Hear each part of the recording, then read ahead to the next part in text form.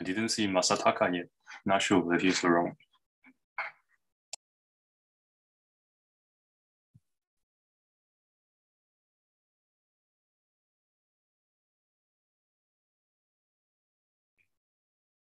Does he know what the time zone is? Oh, there he is. I think you should know. Hi. Sorry. Welcome. So I make you a co-host.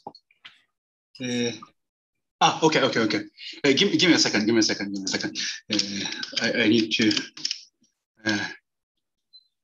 Yeah, right. Everything's good. I need to connect my iPad, I think.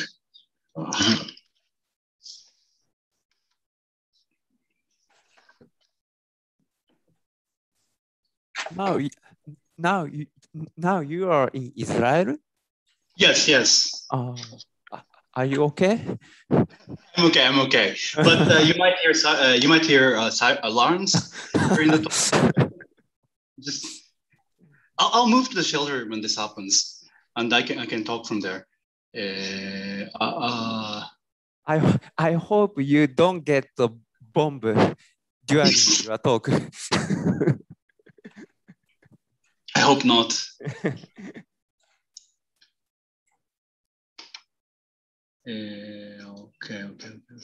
Okay.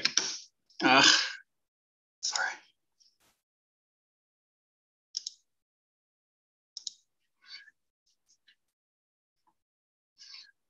Sorry, the internet is slow and I can't move my PDF to my iPad. Sorry. Nah.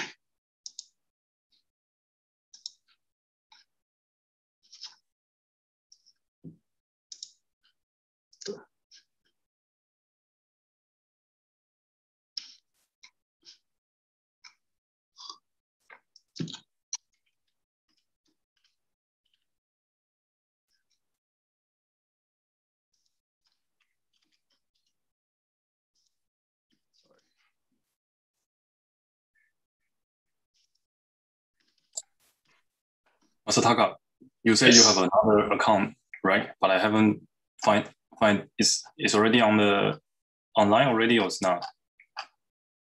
What? Okay, sorry.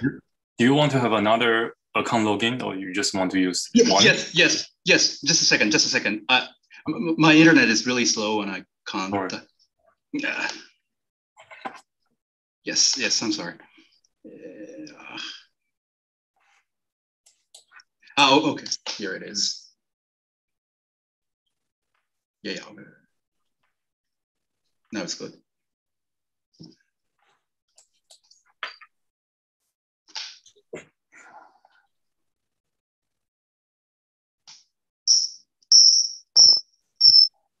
No. Okay.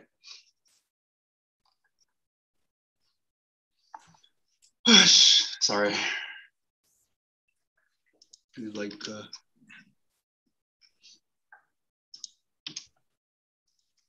is it logged in? Am I? Yes. Great. Okay. Just 1 second. I'm sorry. Yeah. Yellow is also co-host. Don't worry.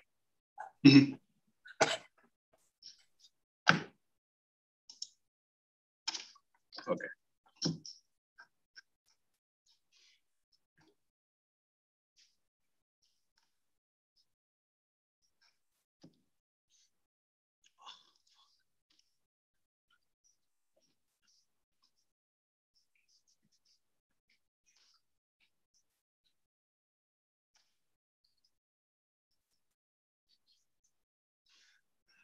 I'm trying to send my PDF to my iPad, but it never. sorry. Just 1 minute. I'm sorry. Don't worry. I think people might slowly join, so you. Okay. Totally fine. And if you need more time after 12, you can still finish what you're saying. Yeah. So not really a strictly constraint on the time. I see.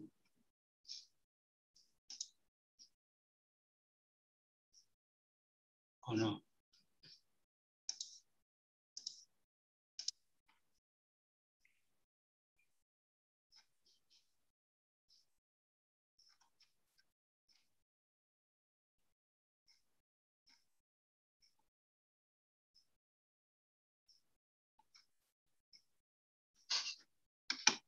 Okay, it should do, it should do.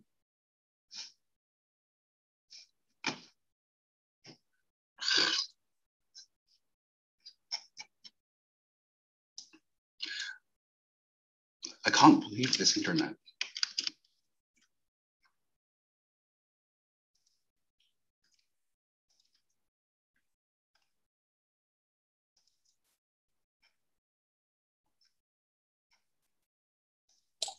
It's also possible you can share your PDF to me. Yeah. I can screen share and you just tell me next slide. I can Yeah. No, I really wanted to write something on it. That's why I wanted to. Sorry.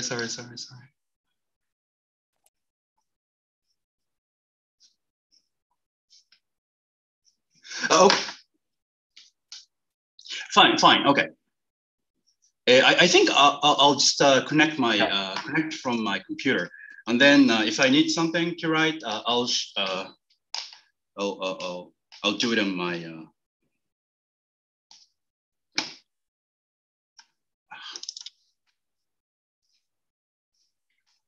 Sorry, I should have bought a better computer.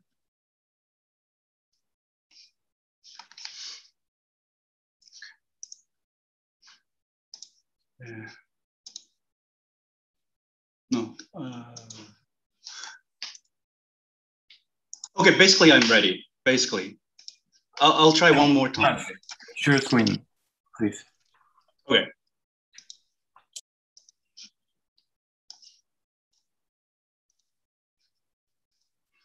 So how do I share screen? Yeah, okay, of course.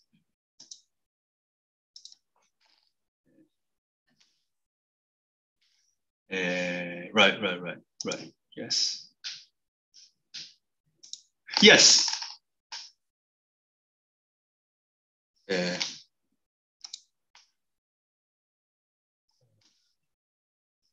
Yes. Okay. Ready? Yeah, I'm ready. I'm sorry. Let me go.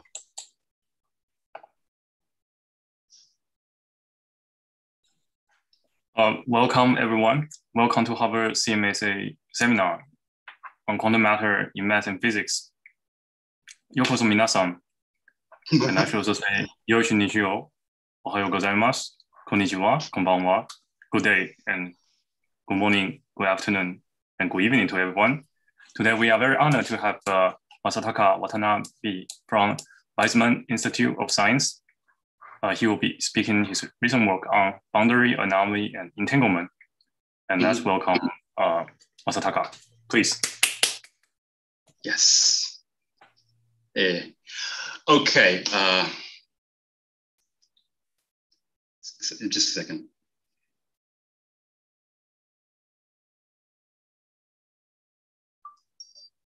Okay.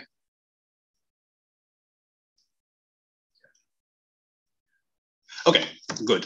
So I'm going to talk about boundary anomaly and entanglement, and this is based on the recent paper with Simeon, Hellerman, Domenico, Orlando. So what's it about? I'm going to talk about quantum information theory. Just a second, because of this, I can't see.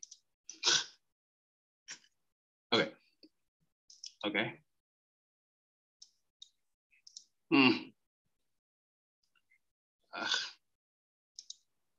Sorry, because of the thing that's appearing. Okay, great. Okay, I can move it. Okay, I'm sorry. I'm gonna talk about quantum information theory and quantum gravity. Quantum information theory is very important in understanding quantum gravity. And one example is the Rutakanagi formula. The von Neumann entropy, entanglement entropy, is dual to the area of the extremal surface of the dual quantum gravity.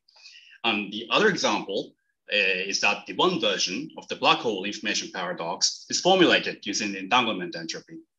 So The question is does any variant of the entanglement entropy gives us consistency condition for the UV complete gravity? And so like Bootstrap has been trying or succeeding to do. And I think for Norman entropy, the answer might be negative because the island computation is all semi-classical, and yet it produces the correct form of the fundamental entanglement entropy for the radiation. Okay, good. So it's time to take a step back. Before discussing interesting stuff about quantum gravity, I think it's a good idea to understand the entanglement entropy better in QFT. So the definition of entanglement entropy requires the tensor factorization of the QFT Hilbert space, like this. H total Hilbert space is HA tensor, HA bar, HA complement. And what's the meaning of this is in continuum theories. It obviously doesn't exist in continuum theories. So what's the meaning of this?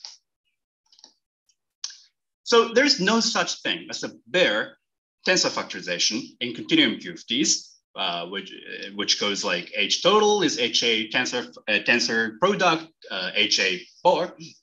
So obviously one needs to suitably regularize the theory. And the regularization should be compatible with locality.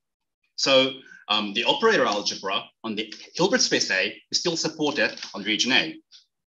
Okay, and so we want that this is richer information than just tensor factorization in linear algebra sense because of the notion of locality. I mean, any Hilbert space has a tensor factorization if you forget about locality, but since we're talking about local operator algebra on each space, this is much richer information about physics. Okay. So one can do a very convenient regularization called the lattice regularization if you want to tensor factorize the Hilbert spaces. This might sound counterintuitive, but it also works for gauge theories. Gauge fields live on the link, and matter live in the dots. So it's non-trivial how to factorize the Hilbert space, but and for instance, in fact, Wilson lines going through the boundary causes a problem.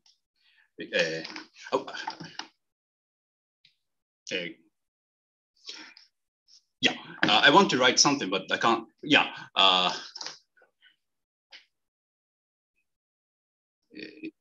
Is there any way I can? I can. Oh, okay, great. Can you actually see this? It's much better, right? Yes. Great. Sorry. Okay, it's much better then. Okay. So yeah, for instance, Wilson lines going through the boundary causes a problem. I mean, so you have space A, spatial size A and A bar, and if the Wilson line going through the boundary, the state like this cannot be trivially factorized. But one can modify the theory slightly in the UV, but so that it flows to the same theory in the IR to define factorization. So for example, add a charged heavy field on the boundary so that the Wilson lines can end on the boundary. This is how you amend gauge theories to support tensor factorization of Hilbert space. But the lattice regularization does not always exist, okay? This is known as the Nielsen-Ninomiya theorem. I mean, the lattice construction with local interaction and finite entropy per site. So this rules out domain wall fermions and the constructions like that using higher dimensional physics. Anyway, the statement of Nielsen-Ninomiya theorem is that the 2D version, the 2D Nielsen-Ninomiya theorem is that there is no lattice construction of a free chiral fermion because of the doubling problem. The main question of this talk is if there always exists such regularization allowing for the tensor factorization of the Hilbert space like this, irrespective of lattice regularization or other regularizations whatsoever. Okay. Any questions or too trivial? Okay. Sorry.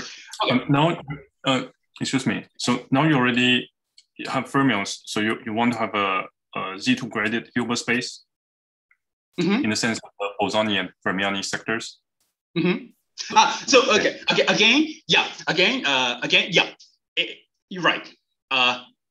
You want to ask if I say your discussion is something you will apply also to fermionic system, right? Right. Fermionic systems too. Anything. It can be boson, it can be fermion, it can be whatsoever. Okay. Right. Right. So yeah. You might have a comment about that later on. So yeah. Maybe later you might have a comment about it.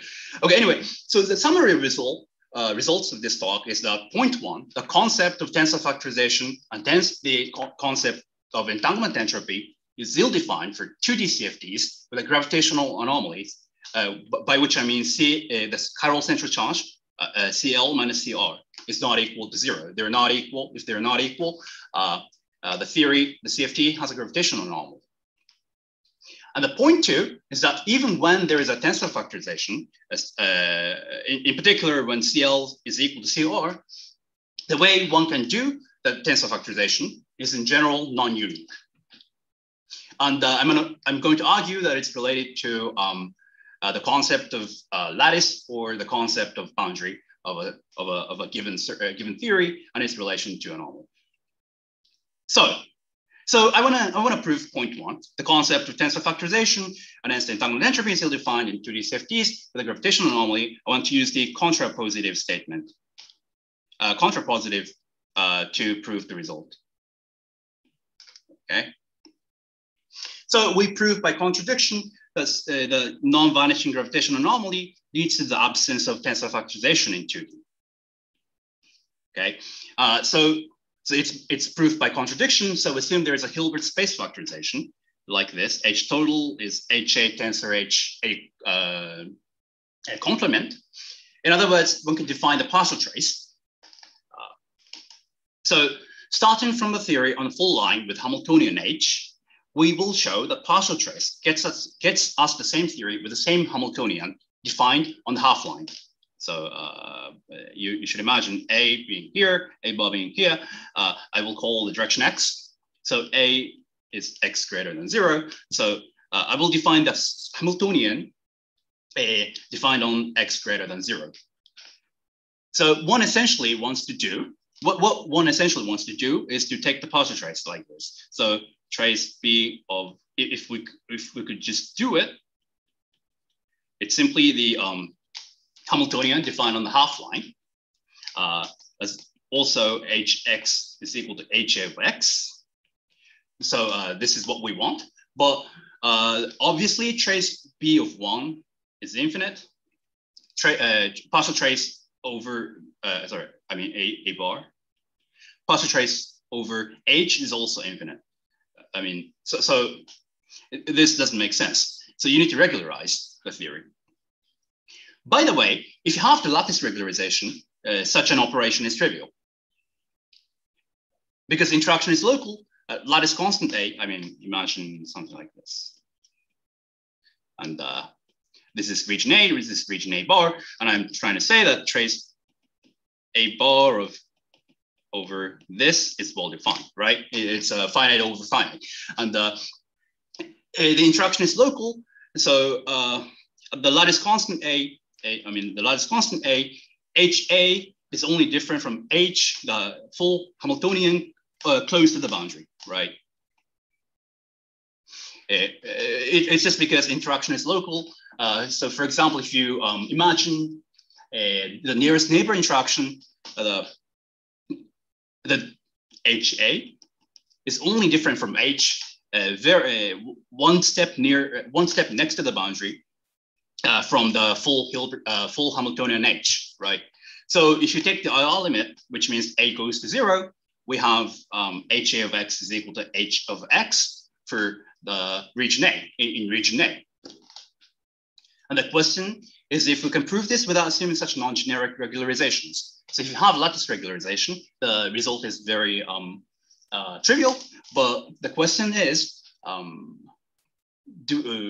we do it for generic regularizations? Okay.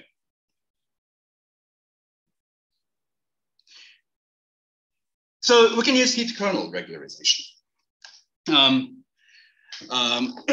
So heat kernel regularization is defined like this. So replace 1 with exponential minus epsilon h and take epsilon to 0 in the end. But and because we're using the intrinsic data of the CFT, it's a well-defined operation, generic operation, suitable to any CFTs. Or we can also use a slightly different regularization like this, which is the... Sorry. Yes, yes. Epsilon is beta? Yes, temperature. Universal temperature. Okay. Yes. So we can also use a slightly different regularization, which is defined like this. But if you can actually expand in each order in epsilon to see that these two are the same at each order in epsilon, the modulo coefficients, and the locality properties of them are the same. And we focus on the second one because this is a convenient name in quantum information theory. It's called the high temperature modular Hamiltonian. So it's convenient in quantum information theory. And we focused on the second definition of the regularization. Okay. And anyway, again, the high temperature modular Hamiltonian is defined using this equation. Exponential of minus h of the modular Hamiltonian is equal to the partial trace of exponential minus epsilon h. Okay. And the h is defined using a time evolution of a local operator like this. Okay. A Euclidean time evolution, of course. And taking the partial trace we should have this relation because what should I say? For x greater than order epsilon, obviously taking the partial trace does not affect O. So you will end up with the you will use this definition to end up with this equation in the end. So this means that the modular Hamiltonian creates the same Euclidean time evolution as the original Hamiltonian defined in the full space for a operator living on x greater than order epsilon. Or I mean, so this is a bar, and this is x is equal to 0, and this is order epsilon. Okay. So why did I have the buffer of order epsilon? Is that the taking the partial trace affects the physics. I mean, but we have the Euclidean time evolution, and if it affects the physics near the boundary, but only so much as order epsilon, right? Because we use the locality of the trace. The fact that any effect from local operations will be damped distance epsilon away from the insertion after propagating Euclidean time epsilon. So although it's a Euclidean propagation, such an operation done on x equal to 0 does not really affect distance if you're distance epsilon away from the insertion. So you have this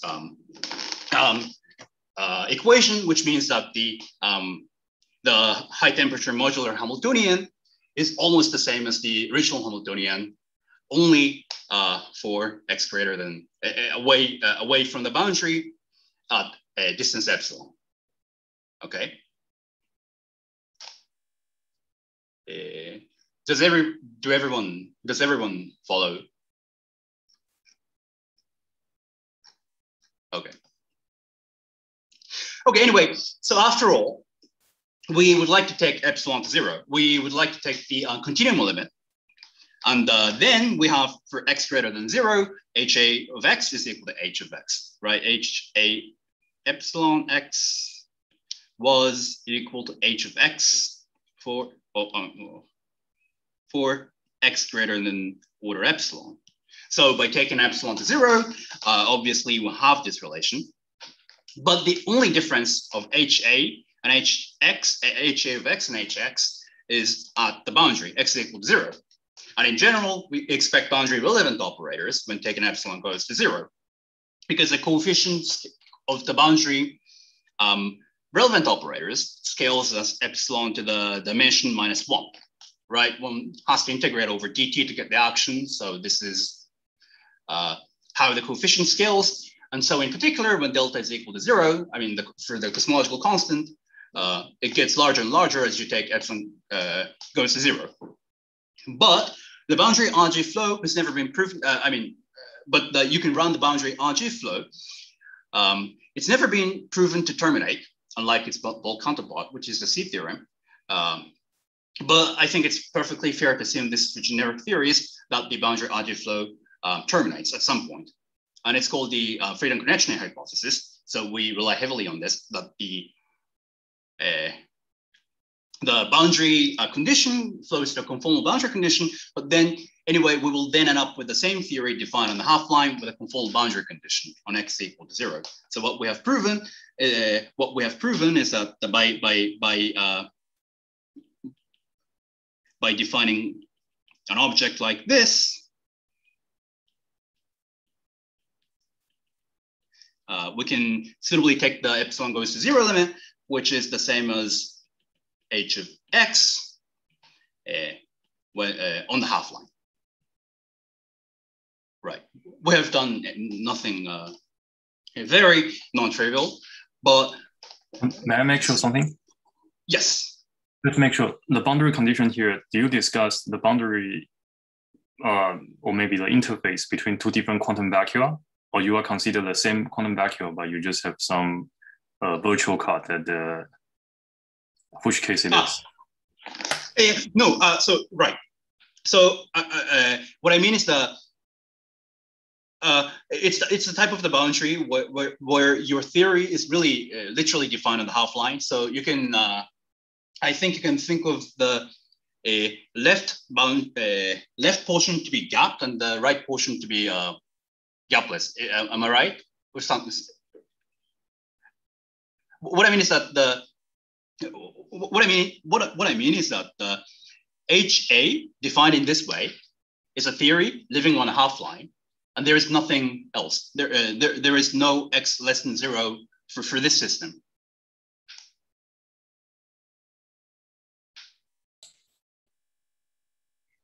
So these are trivially gapped.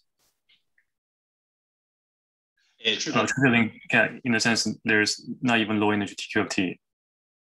No, right. So it's no. So it's a right. No. So H is the Hamiltonian for CFT, right? H was Hamiltonian for CFT. We started from CFT, right? Didn't I say it? Okay. We started from CFT. So we started from the CFT Hamiltonian H of x.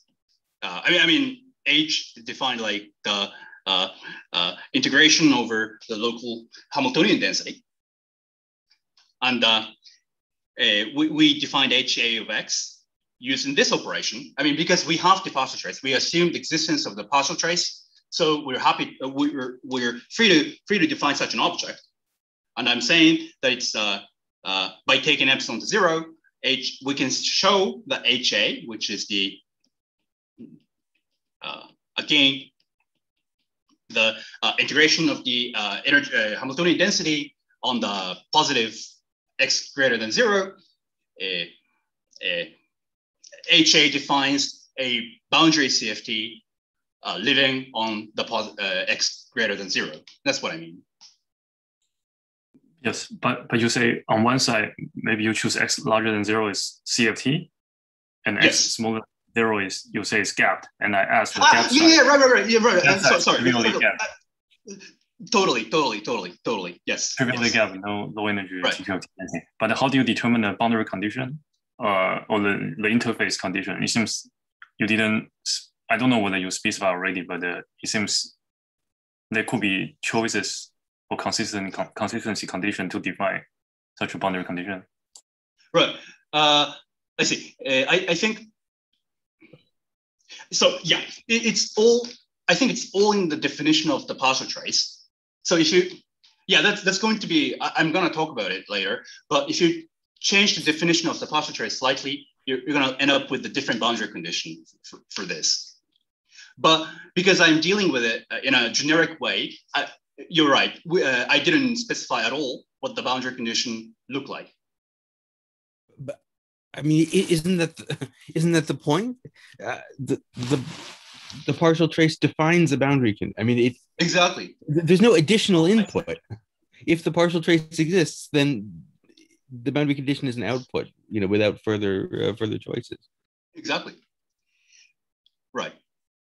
So you would consider the space-time dimension is arbitrary or just restrict to 1 + 1? Let's restrict to 1 + 1 dimension. Let's restrict to 1 + 1 dimension, and then yeah. So yeah. Okay. I can retreat a bit, and then right. So I mean, even in the lattice systems, we can take the partial trace in a different way to end up with different boundary conditions. This is, for example, you can take the free boundary condition and this boundary condition. Free boundary condition for the Eisen model. Lattice Eisen model, and then in the continuum you will end up with a free boundary condition. But you can project out the spins on the boundary, near the boundary, to get different boundary conditions. That's how you get the spin up or spin down boundary condition of the Eisen model in the continuum. So anyway, the way you take partial traces determines the boundary conditions. But I haven't specified what kind of definition this partial trace is, so I haven't specified the boundary condition. Okay. And is there any reason, can you also discuss other, I just wonder whether your approach also work when the x smaller than 0 region has maybe TQ of T low energy, like we call the topological order. Does that also work?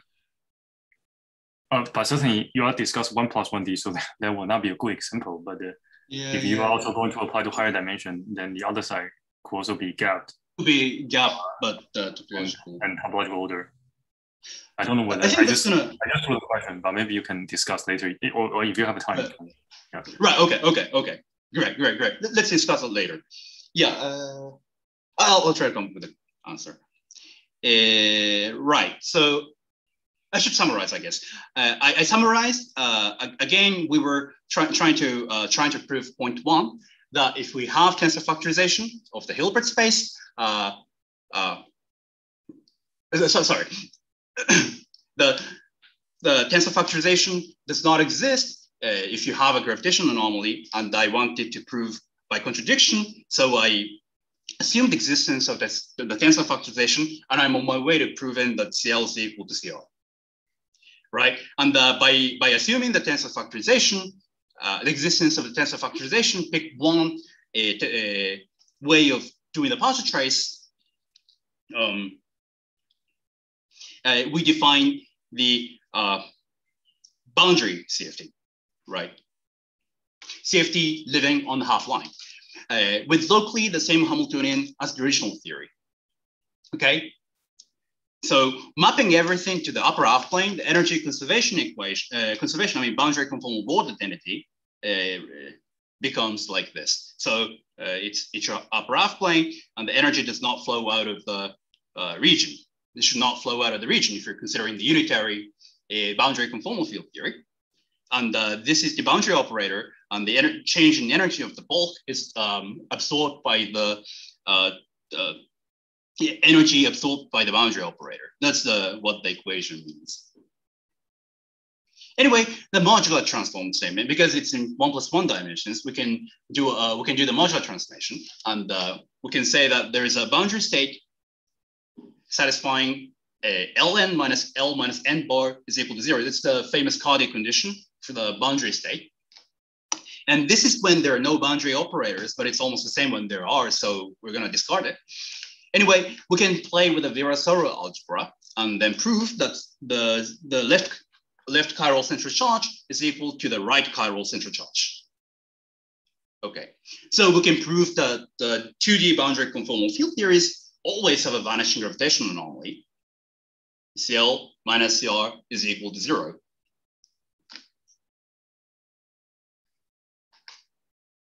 Okay.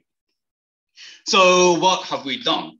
We have assumed the existence of tensor factorization, and we end up with a consistent boundary conformal field theory, and then it implied the vanishing gravitational anomaly.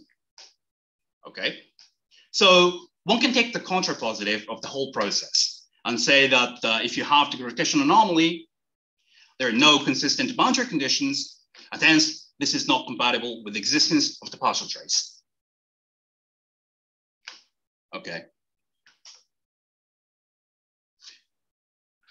So what I'm trying to argue is that for the 2D CFTs with non-vanishing gravitational anomaly, you can't really define the entanglement entropy because you can't define the reduced density matrix.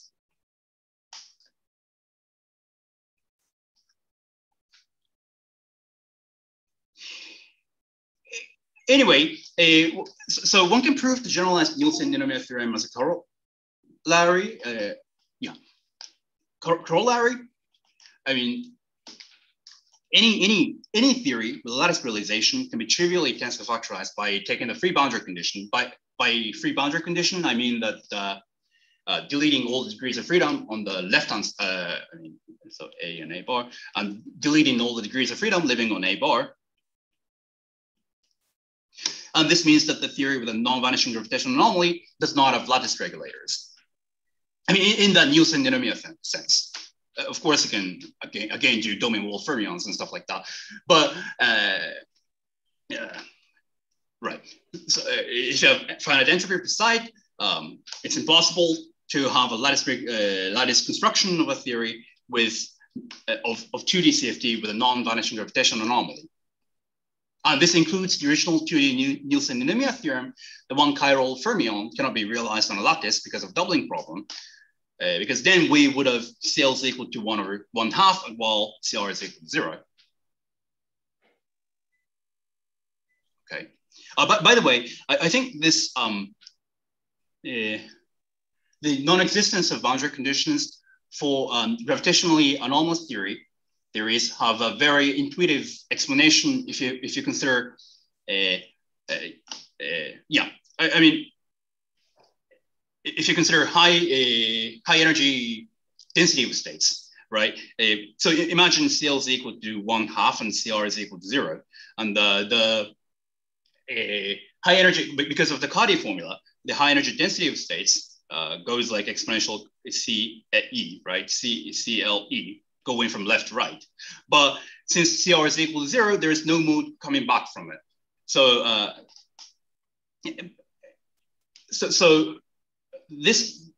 this result, the boundary CFTs must have CL is equal to CR, is that the degrees of freedom moving from left to right and the number of degrees of freedom moving from right to left must be balanced in order to have the boundary condition.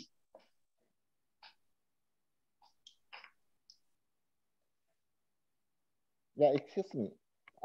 Yes. I have a question. That the argument you provide appear to be for the gapless 1+1D system. And but if the 1+1D system have an energy gap, and whether do you have a similar argument? Because it's no longer conformal field theory, no conformal boundary, I think, etc. Right. Hey, but if the theory were gapped, then there couldn't be a gravitational anomaly to begin with. I mean, it has a gap theory can have a gravitational anomaly. Right. It's just the old 't Hooft argument. So we have an example of gap theory indeed have a gravitational anomaly, and so the question is that whether this approach can detect that gravitational anomaly or not. So you in two dimensions, theories with gravitational anomaly are never gap.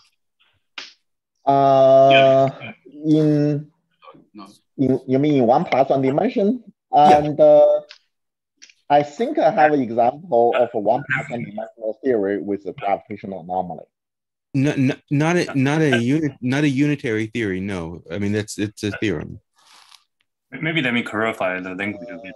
I think there's another picture that the boundary for any 2 plus 1D topological order will have a gravitational anomaly. And this boundary this isn't a 3D theory. This is a 2D theory. I mean, So, boundary of a 2 plus 1 dimensional topological order have a 1 plus 1 dimensional gravitational anomaly. So that's of course, this is well known, but that's not what he's talking about. So okay, I can. Maybe let me clarify. I think Simone and Masataka, they mean here particularly the perturbative gravitational anomaly. So that's chiral center charge. Yeah. That's not zero, and those are perturbative local gravitational anomaly. And we're talking about okay.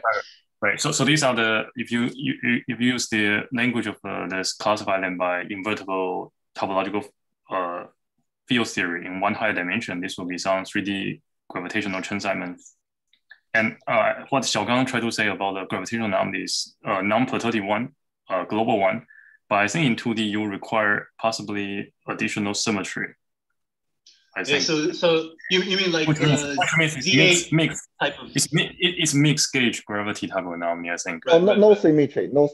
There's no symmetry. Just a pure global. Indeed, I'm talking about the global non-perturbative gravitational anomaly, which is not detected by the Chen-Simon theory. Central charge. Right.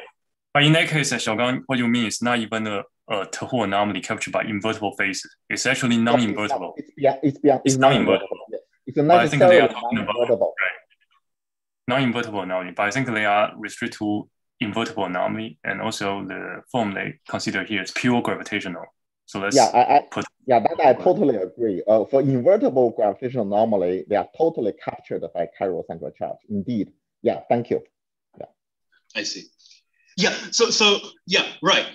So I'm gonna mention the I can't say anything about it, but I'm gonna mention non-perturbative anomaly in 2 slides. So I want to hear your opinion about it. Anyway, so by the way, again, it's slightly related to what you said. So the factorization we mean here again is not the factorization in the literal linear algebra sense, and one does neither have a literal mathematical factorization for gauge theories, but that can be amended by modifying this theory slightly in the UV. But this is in solved pathology we mentioned earlier of that the anomalous theory does not have boundary because the anomalies are G invariant. So this procedure still does not make the Hilbert space factorizable if the original theory is anomalous. Okay, so right. So we can talk about other symmetries or higher dimensions. And by a similar argument, one can prove that there are no boundary conditions preserving a continuous symmetry G if the symmetry G is anomalous by using a similar argument. And also we can prove that in 60, by integrating the anomaly polynomial on a 4D manifold, one can prove that the theory with non-vanishing factorized anomaly does not need a boundary condition across a 4D surface with non-zero signature class. But I think this has been updated in Thorngren, the recent paper by Thorngren and Wang, that any perturbative gravitational anomaly does not admit the boundary condition. So even in, also in 60, the anomaly polynomial must be identically vanishing to have a boundary condition. So also you can talk about 4D. There are only mixed anomaly, as Juven and Xiaogang said. I think this is why one needs chirality in the 4D Nielsen-Ninomiya theorem.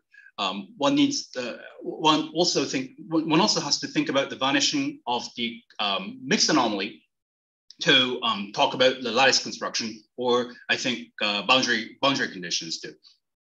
So I said they're only mixed anomaly in 4D, but that's just a perturbative anomaly. I think in 4D there is a pure gravitational anomaly. If you consider like all fermion electrodynamics, and I'm wondering if you can build a boundary condition of such a theory. I mean, usually such a all fermion electrodynamics is realized as a boundary of 5D bulk. So if you say that boundary of a boundary is non-existent, you can say that you might not have any boundary conditions, but I don't know. I'm wondering what happens there.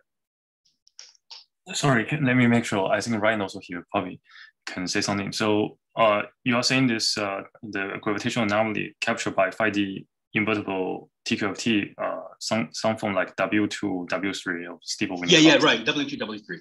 Then let me just make sure when you say the boundary condition here, you are trying to construct, say, a 4D theory on one side, maybe gapless, and on the other side, you want to have a gap, and then you try to define an interface between this gapless 4D theory and 4D and the other 4D gap theory, the interface, a 3D interface between the two. Yes, and then because of this anomaly, the W2 W3 gravitational anomaly, the 4D gap side also need to be non-trivial. You will require some Z2 TQFT and also non-trivial coupling to the W2 W3 term. So you want to define an interface between maybe some U1 gauge theory, the all fermion electron dynamics on one side, and also the 4D gap Z2 gauge theory on the other side. And you want to ask, is that what you want to ask, the 3D interface between the two? No, it's a stronger question. It has to do with an interface to a trivial theory when you're talking about a boundary condition. So you want to, yeah, that's what I want to ask Masataka. Do you want to have a trivial theory on one side? Trivial theory on one side. I just want to talk about the boundary condition here. I mean, I agree that there's a possibility of having an interface between other topological QFTs, but I don't even understand the most trivial case where you have trivially gapped vacuum on one side, on the other, the 4D all electron, all fermion electrodynamics. Yeah, but then because the trivial gap side, you still want to saturate the same anomaly, the same W2, W3 anomaly, right? No. Okay, I'm just talking in terms of analogy. I mean, I'm saying that. I see. Yeah. Okay, that's what you mean. Okay, I see. Yeah. No, I don't know how to prove it. I don't know how to prove it, so I can't say anything about it. Like when in 2D CFT, yeah, you're right. When CL is not CL minus CR must be 0 to have whatever interface. So maybe, yeah, what you say is right, that you so probably it's true that there is no boundary condition in some sense of all fermion electrodynamics, but I can't prove it. So maybe let's discuss later. I want to ask you guys' opinion about it. Actually, there is a simple argument that the all fermion QED have a non-trivial bulk, which is W2, W3. Yeah, no, I agree. But if you have a boundary to a trivial phase, the trivial phase will have a bulk, which is a trivial. And so that's basically means that's a contradiction. And because the boundary uniquely determine the bulk. And there's a very kind of maybe hand waving some of the argument. Yeah, I was trying to avoid that argument. Okay.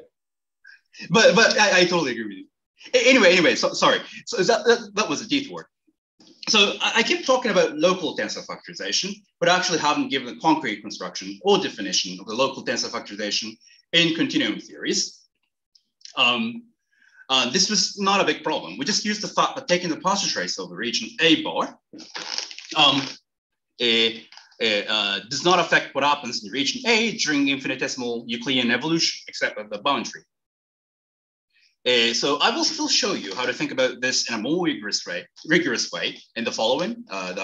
Think about the tensor factorization, and it'll then be clear that even when the tensor factorization exists, it is actually non-unique. As Simeon already said it, tensor factorization, the way you tensor factorize defines the boundary condition. And we will see that there are actually infinite choices from the coefficients of irrelevant operators. So let's go to the definition of local tensor factorization. So we've been talking about an equality like H is equal to HA tensor HB. I stopped using A bar, but we will define local tensor factorization using a map like this.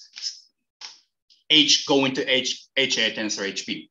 And the reduced density matrix should be defined if we want to be accurate as, because M rho M dagger. M dagger maps HA tensor HB to H, and rho is a map from H to H, and M is a map from H to HA tensor HB. So then you can be accurately take the partial trace like this. And you, by using the cyclicity of the trace, you can say that partial density, reduced density matrix is defined by the partial trace of M dagger M times rho. And we call this the factorization operator. This is an operator which maps from Hilbert space H to Hilbert space H.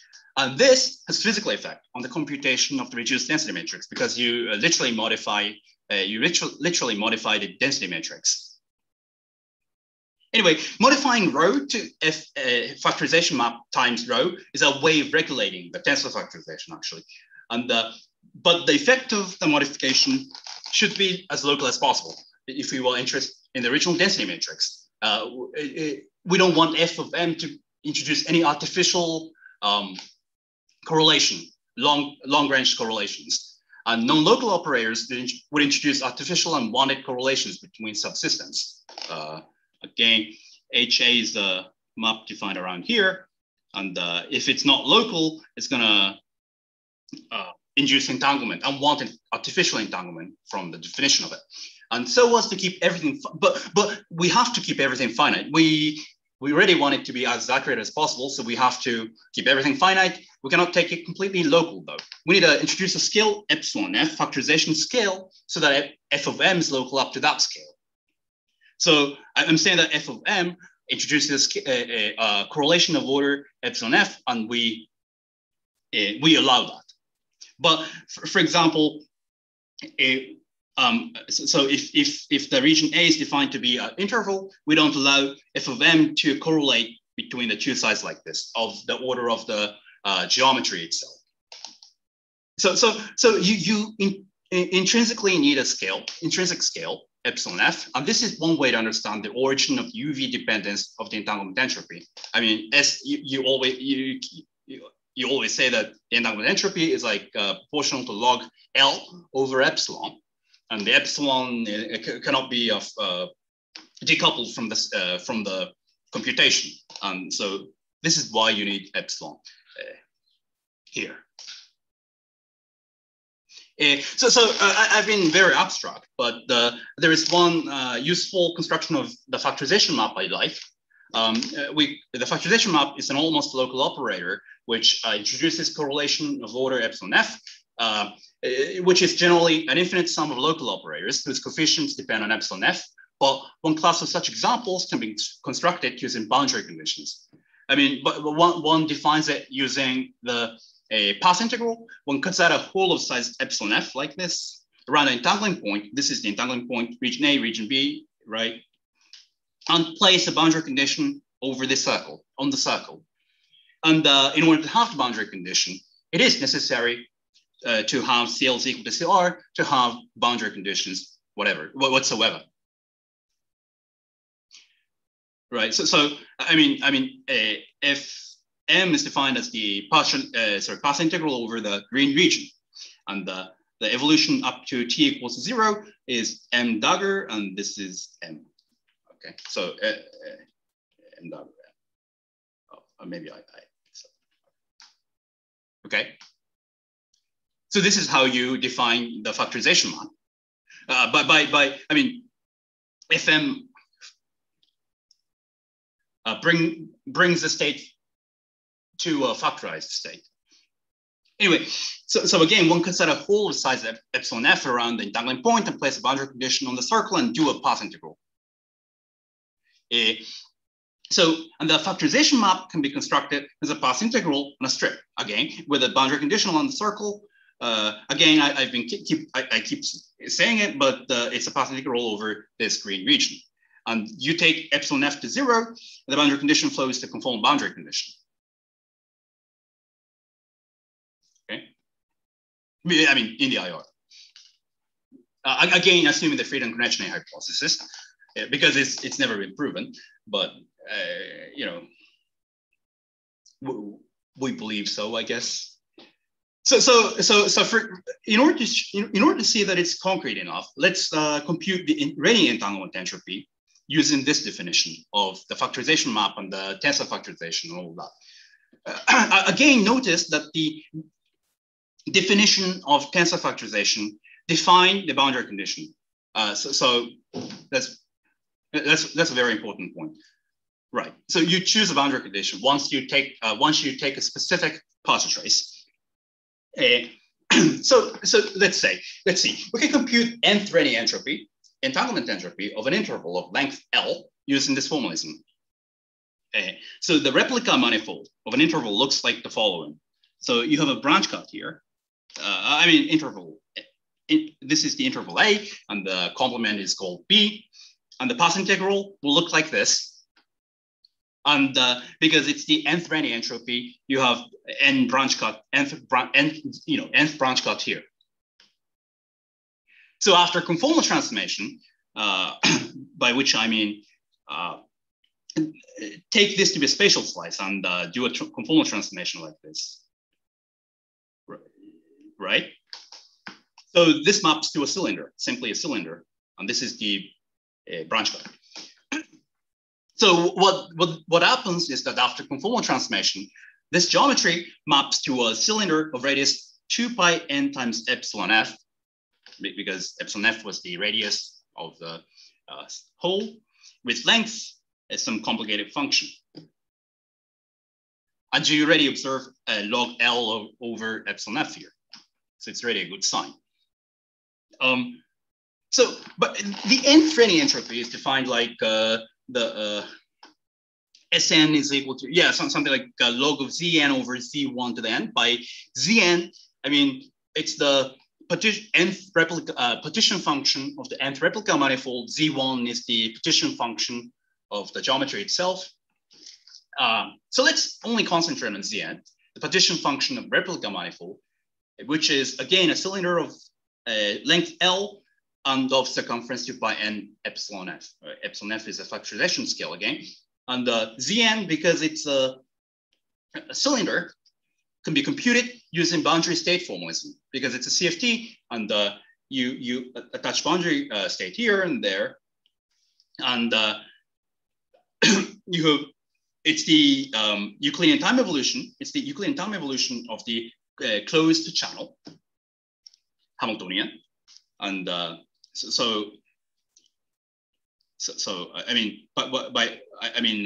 it's the over something like n epsilon f or something, right? So it's a formula for extracting the Zn partition function of the nth replica manifold, which is just a cylinder, and you can extract it using boundary state formalism. But by using the closed channel Hamiltonian, by closed channel I mean this is the direction of time. Okay.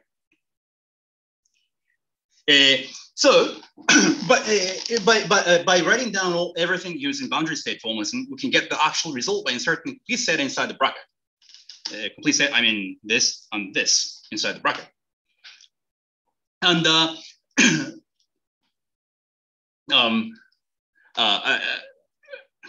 I think by inserting the complete basis inside the bracket, one can actually compute it, and the summation means that there are non-zero contributions from all the operators coupling to the boundary condition. Okay, because these are non-zero. So anyway, the final result will look like this. The entropy is a very well-known formula.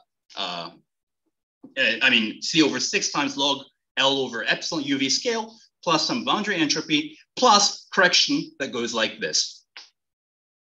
L over epsilon f to the something comes from this portion with unknown coefficients coming from these boundary conditions. The leading order reproduces the known result, but you can see that it has infinitely many directions. And truncating the series, the leading order corresponds to replacing the boundary conditions with twist operators. So I assume you all know it, but in defining the entanglement entropy, what you usually do is to insert the twist operator at the entanglement point and compute the 2-point function. And this is reproduced by the leading order result, but it's actually not correct. The truncation is good only if n is much, the replica index is much less than log L. So over epsilon f. So the familiar twist operator formalism of computing the Renyi entropy fails when the replica index is large enough. Right. Again, one can see the inconsistency of the truncation as follows. Like all the intricate information about factorization hides at large Renyi index. That's why we looked at large n, large Renyi index. Because at large n, one can see that the twist operator prescription breaks down. I mean, this can be seen by expanding the 2-point function of twist operators, which we think of as the entanglement entropy, Renyi entropy. But because it's the 2-point function in a CFT, it scales like the length to n minus 1 over n. N minus 1 over n is the weight of the twist operator, and expand it at large n, 1 over n expansion. And then you will get the subleading correction to the formula, okay? But this cannot be interpreted as entanglement spectrum. Entanglement spectrum must be a trace of some matrix to the n, right? So it should be a sum of some number to the n summed up. So by assuming lambda 0 is greater than lambda 1, ... we can see that at large n, the subleading correction goes like lambda 1 over lambda 0 to the n, which is totally different from the expectation from the twist operator computation. So you can see that the computation of the entanglement entropy people usually do is actually fails when the Renyi index is large enough. This is actually not my result. It's already it was already found out by Kadi in 2010. Okay.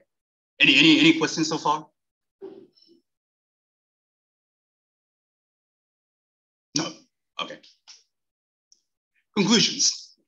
So conclusions. One cannot have a tensor factorization of the Hilbert space in 2D QFTs with a gravitational anomaly. I say QFT because, you know, anomaly is Tooft. Tooft anomalies invariant in RG flow. So, and this cannot be cured by any procedures which keep intact the law of physics of original theory. And it's also related to the lattice realizability of continuum theories. Generalizations to 4 and 6 dimensions are possible. I mentioned it. And even when the tensor factorization exists, as we saw for the last couple of minutes, one should also be careful about its non-uniqueness coming from the boundary conditions. How do you take the boundary conditions?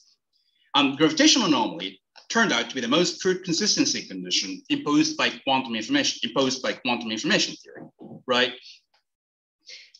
Because, for example, what's the Ryuta-Kanagi formula for the anomalous theory?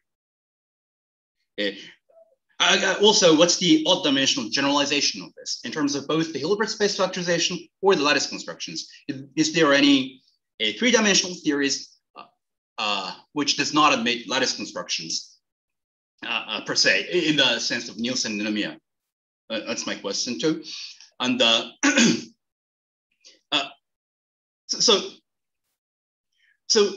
one gets a lot from considering the large replica index, because n goes to 1, the ordinary von Neumann entropy. This does not tell us about UV consistency of the quantum gravity a lot. So we should actually look at the large replica index. That's the whole new regime we should be studying, where such information is presumably hiding as a form of the resolution of the orbifold point. So we talk, people talk about the dual of boundary condition in gravity theory is end of the world brane or something like that, but we're not really sure how that would be realized. in string theory, for example. So that's going to give you the consistency condition for the quantum gravity. And maybe one should probably study entanglement entropy in string theory, maybe starting from topological strings, because, you know, if one is interested in such a resolution. Also, the island conjecture computation that shows us the non-universality of entanglement does not manifest itself at n is equal to 1 plus epsilon. So, because you get all the semi-classical result. And where does the non-universality first show up? At order epsilon squared, at finite n, or only at infinite n? So that's the next thing we're going to be thinking about.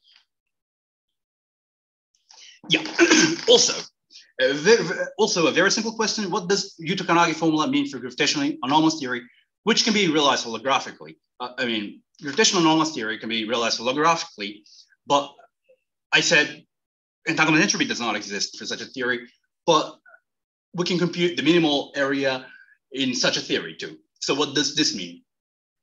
Maybe today's argument indicates that any holographic two-dimensional CFTs must have anomaly much less than the total central charge to make sense of the RT formula, at least at the classical level. And there are no counterexamples to this statement. And maybe we can prove this using Bootstrap. Right. Also, some people claim that axiomatic QFT can define relative entropy, even for gravitationally anomalous theories. And they compute the relative entropy of a free chiral fermion and what that would mean.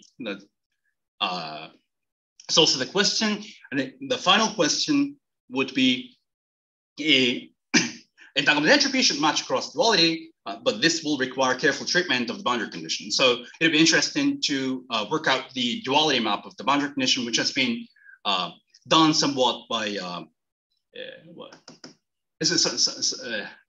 sorry, I forgot the name.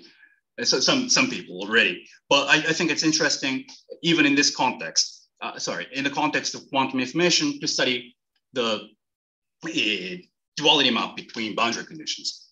Thank you.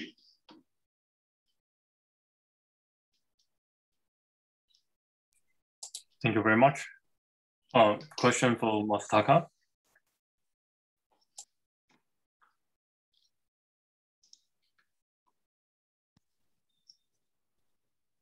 Yeah, I have one, which is one way that we, sometimes think about these theories with non-vanishing central charge is that, well, you shouldn't really think of it as a 1 plus 1 dimensional theory, but you should think of it as something that necessarily lives at the boundary of a 2 plus 1 dimensional bulk. And so, certainly we can write down a lattice model of a Chern insulator. And so once you have the bulk theory, it seems like you can partition the Hilbert space in this way and calculate entanglement and so on. Can you comment on how that relates to your result? Yes, I will. That's a very good question. I want to add a page to it. Do you know how to? No, you. Oh yeah. Okay. Okay. I'll do it here. I'm sorry. Yeah. Right. So first of all, you're totally right. So you can attach the 3D bulk to the 2D anomalous theory to do the lattice factorization. That's true. And you can, but not the boundary condition. So imagine a topological super. I don't know how to call it. So okay, it's a 3D bulk, right? And it's the our 2D anomalous theory. Is living on the edge of it, right? We want to cut it in half. So obviously, we're going to have this portion. Mm-hmm. So it's not really what we want to do to play. It's not really placing the boundary condition. It's actually what Xiaogan mentioned to be that a boundary of a boundary is zero argument. Mm-hmm. Mm-hmm. Also, it's true that you can start from. It's probably true that you can define some sort of. Yeah. Sorry. Go on. Sorry. So, are you saying that the fact that we can do this when we have the 3D bulk and make this partition, and there's no kind of obstruction to partition the Hilbert space, you're saying, I think what you are saying is that doesn't mean that we can solve the problem just for the 2D anomalous theory by itself. Is that what you're saying, or? No. Okay. So what I meant was that if you assume the finite boundary entropy, because you have so if you don't want to have infinite boundary entropy, when you partition the system into two parts, you can't do that for the anomalous theory. If you allow infinite boundary entropy, you can do something like this. Your edge mode lives here, and it's one-dimensional higher, so there infinite entropy here. So the implicit assumption is that you don't have infinite boundary entropy. And but the reason why we did not allow infinite boundary entropy is that having infinite boundary entropy breaks the correlation, contaminates the correlation of the original density matrix by having infinite modes near the edge. Okay, and you're saying that basically comes from the area law of the bulk theory, that if you tried to collapse all of that entropy onto the boundary, if the bulk is okay. Right, and yeah, right. Okay. Thanks. Thank you.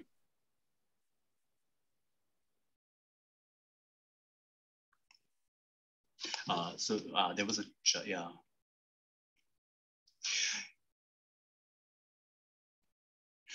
Yeah, right. So yeah, I was reading the chat, and I think it's right. Yeah. So I kind of agree with Ryan. No, I mean, what I meant when I said I want to do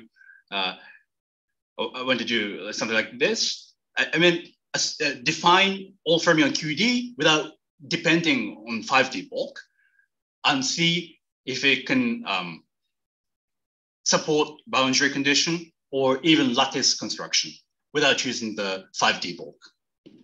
That's what I meant. Sorry, but for that case, I mean, there's no pure gravitational anomaly in four. Oh, no, there is a global. Yeah, that's right. Global. That's right. So that's what I want to know. I mean, I don't even understand simpler question of if there are any obstruction to lattice realizability in 3 dimensions where you really don't have gravitational anomaly, but you have global anomaly, a bunch of global anomalies. Yeah, it's a subtle question, right? Like the way we understand the W2, W3 anomaly is like the theory is not diffeomorphism invariant on CP2. Right. But what does a lattice model have anything to do with defining the theory on CP2, right? Right.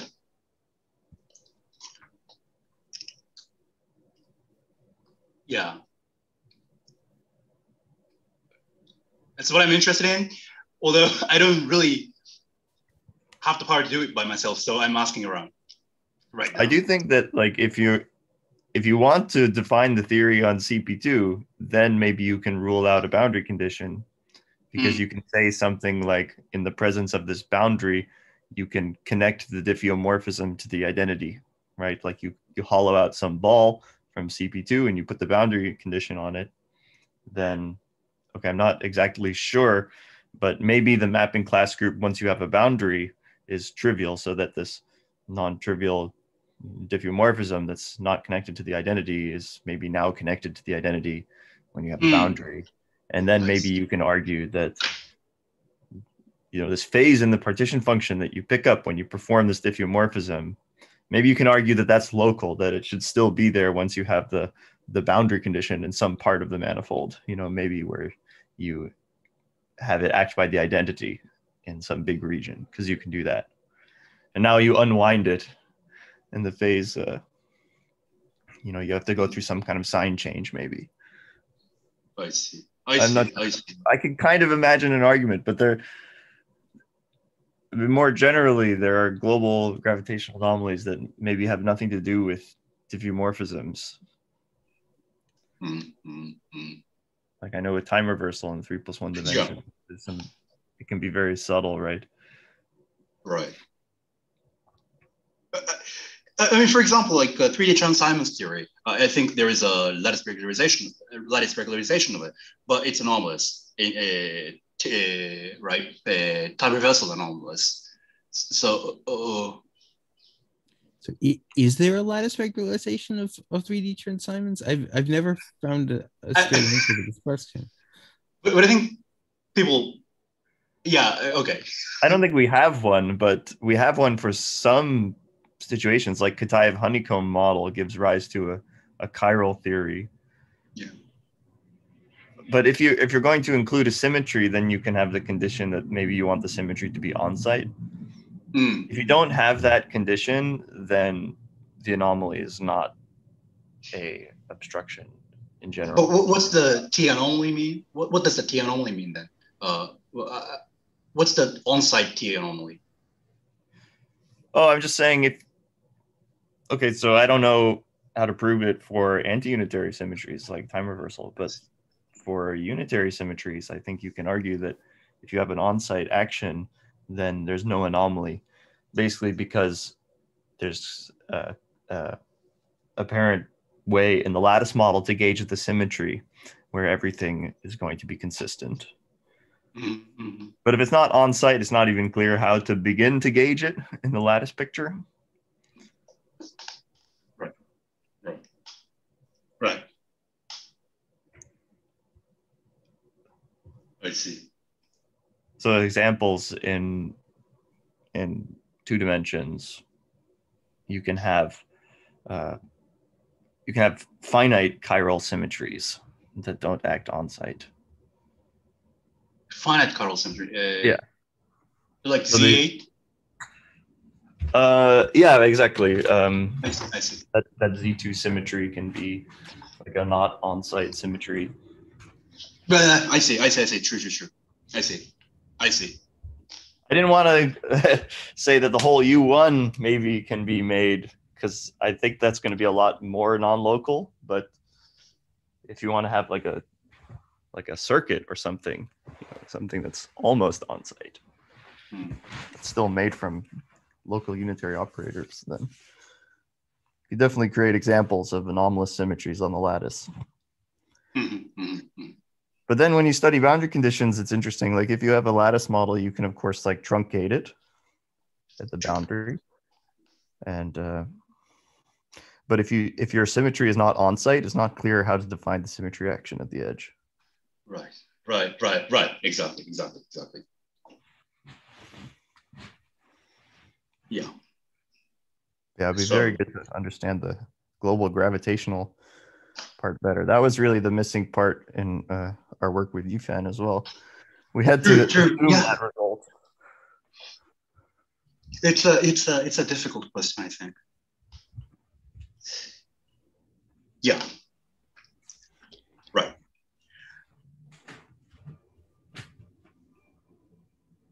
Anything else? Like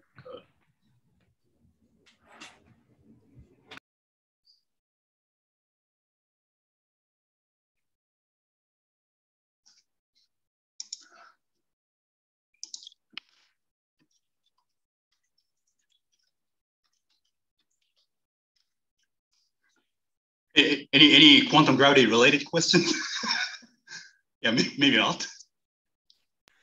Yeah, actually, like, can you explain a bit more some of the quantum gravity applications of this? Because I really don't know.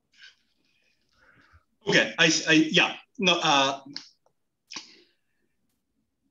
can't say I'm 100% expert on this. I've never written a paper about it, but so like. So it's a trend in business these days to compute the phenomenon entropy of the radiation of an evaporating black hole, right? And then they successfully computed the entropy profile, phenomenon entropy profile versus time using semi-classical gravity, using Ryuta-Kanagi formula, sort of.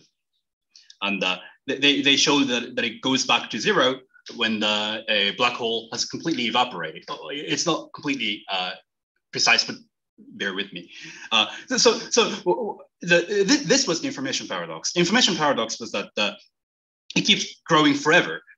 People thought that because people are forgetting one other subtle of the gravitational theory, people thought that it keeps going forever. But if you take into account all the correct subtles of the gravitational path integral, you can show that at the level of the von Neumann entropy, the information is retrieved.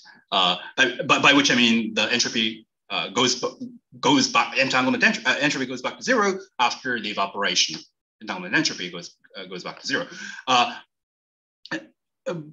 But it's not clear what happens for other Renyi entropies, like n equals to 2, 3, or 4. And it's particularly puzzling because if you consider higher Renyi entropy, finite Renyi entropy, you have to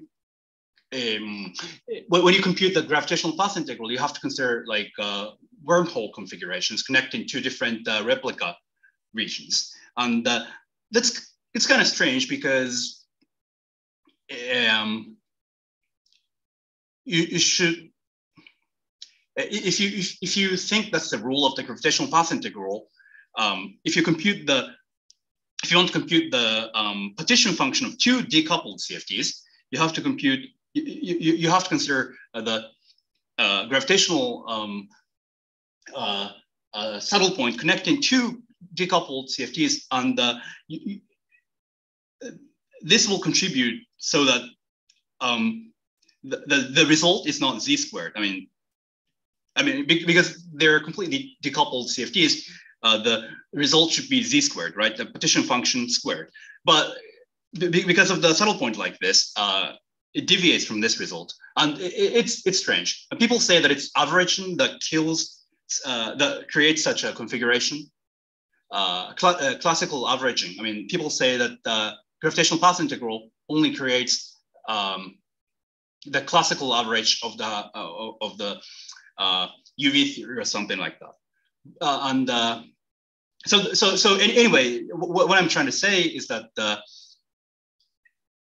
although the information paradox has been partially solved for n equals to 1, the von Neumann entropy, there is a whole unknown region when you go to a higher Renyi entropies. And in particular, I believe that the large replica number might be a good region to study, start these type of thinking, because you clearly see boundary conditions, and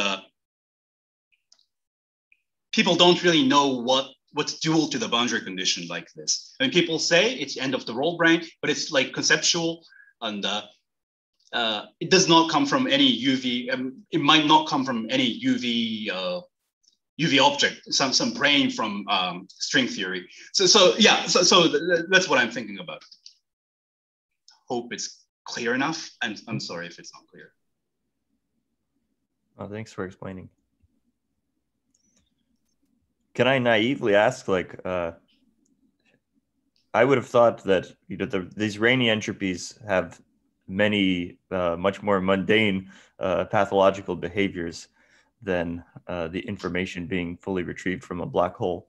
So I wonder why people expect them to behave as nicely. No, because of ADS-CFT, we believe that the information is fully retrieved after the evaporation of the black hole. I mean, after all, the time evolution of the quantum gravity, we want it to be unitary, right? So that's why people believe that it's like an oracle. It should tell us what's the consistency condition we have to have for the low energy gravity theory, if it ever comes from the consistent quantum gravity theory. Oh, I see. So your point is that for a pure state, the Renyi entropies are also all zero. Yeah, right. I see. So I believe that would be the very interesting question, interesting direction to proceed.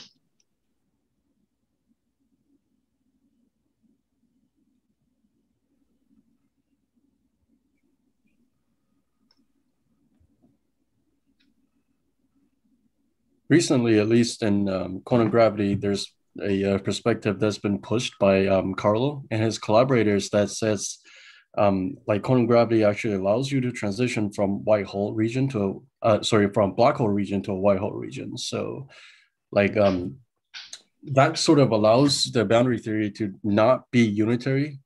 So like there's some chiral fermions that can actually transition through to the other side of the black hole. Like he just says that I think his point is that by taking the classical picture of GR, where you know your space-time geometry just terminates at the horizon, that's not correct in the quantum theory. That you should allow for the possibility of tunneling through into the other side of the white hole. So yeah, I mean the fact that you want to have a sort of like a holographic description of the theory on the horizon, if you force the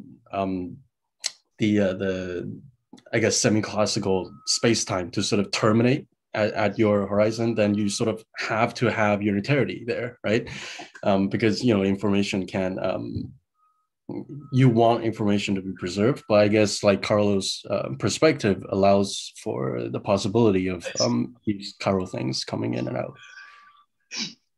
So I think it's all like numerical.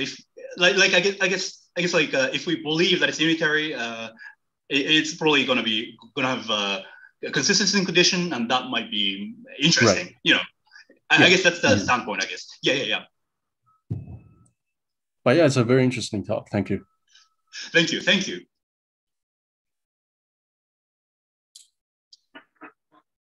Masataka. Yes.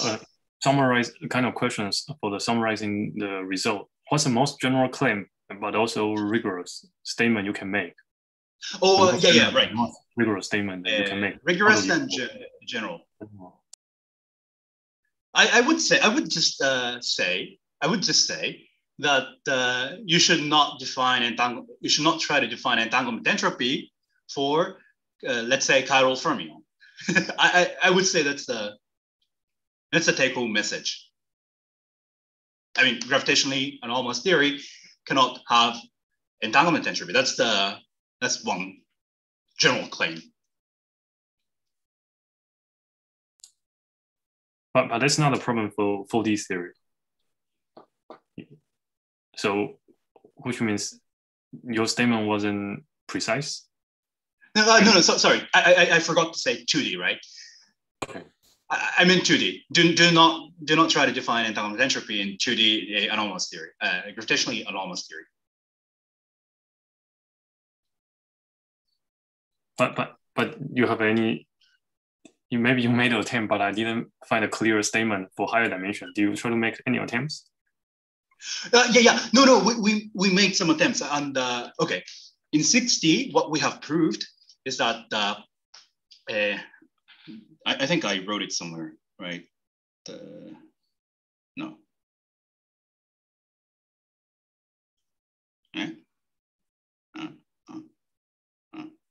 But maybe let me say it for you. So you just try to say, if I have a system capture the pure perturbative local gravitational anomaly, then we should not consider entanglement property or entanglement entropy of the system, and to compatible with some local tensor product Hilbert space structure. Yes. But this will be the take-home message for me or for everyone. I just want to make sure whether I miss anything you want to convey. No, I think you're right. I think what you said was right. So what I'm saying is that again, if you have pure local perturbative gravitational anomaly, you can't define the boundary condition, and then that means that you can't define the entanglement entropy because you can't factorize the Hilbert space. Okay, thank you.